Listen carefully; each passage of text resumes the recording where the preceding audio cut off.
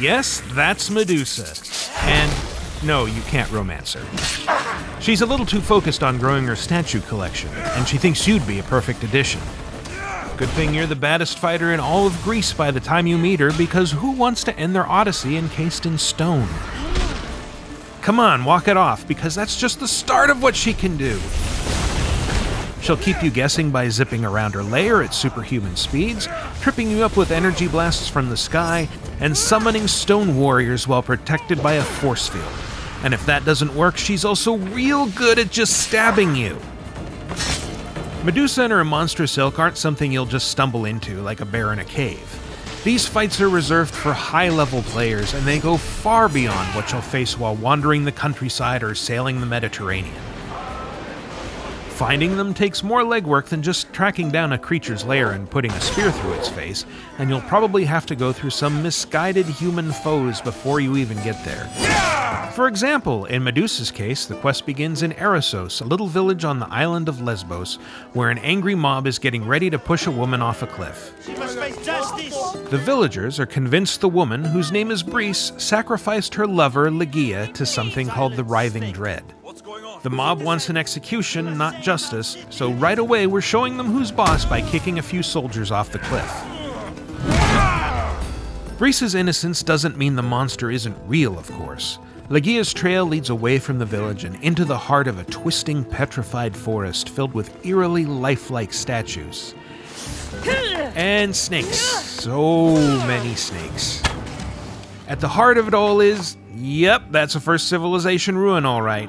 Artifacts left behind by humanity's hyper-advanced precursors are always causing supernatural trouble in Assassin's Creed, meaning the Writhing Dread is likely something they left behind.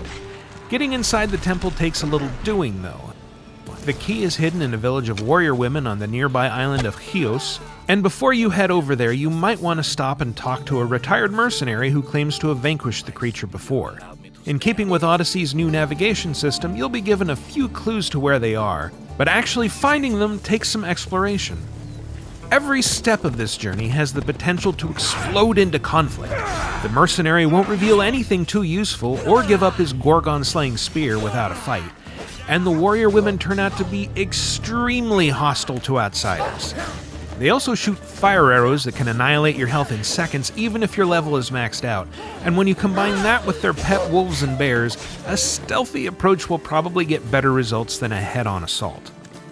On the way to either destination, you might find yourself testing your luck in the trap-filled Tomb of Orpheus, or daring to investigate why a boat that sits abandoned in a bay is surrounded by blood.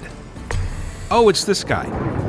You could burn a few storehouses to destabilize the local tyrant, hunt deer in the hills, indulge in a little piracy, or cross swords with some masked creeps in a cave. The open world of Odyssey is full of cool discoveries, beautiful vistas, and secret treasures, so taking the long route can be rewarding.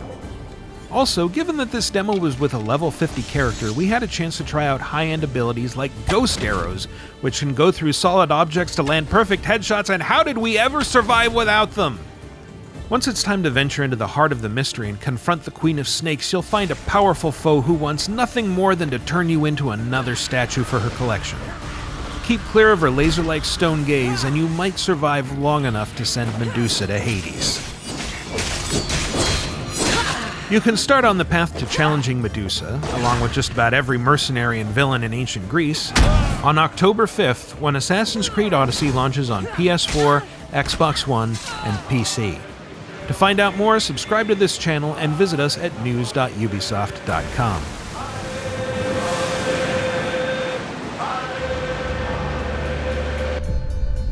Assassin's Creed Odyssey, available October 5th.